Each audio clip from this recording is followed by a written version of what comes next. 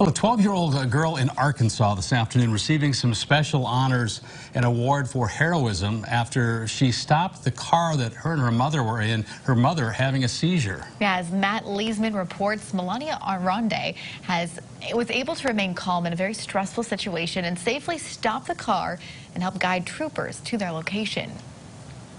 They first had me put it in park. Melania Andrade isn't old enough to drive a car. Let me turn it off, take the keys out, and then put the hazard light on. But stopping one from the passenger seat might have saved her and her mother's lives. She wasn't talking to me, and she wasn't really responding back to what I was saying or what I was doing. Andrade and her mother, Nicole Johnson, were heading home after shopping when she started having a seizure. It was such a scary moment in both of our lives. You know, nothing like that had ever happened.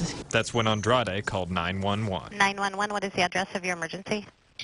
So I was in Target, and my mom, she was not talking to me, and she was just saying, come on, come on, come on.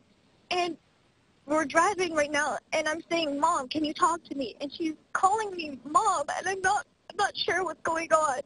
She was able to guide dispatch to her and her mother by telling them of the roads they were crossing and eventually stopping the car. I put in park, and Get the keys out.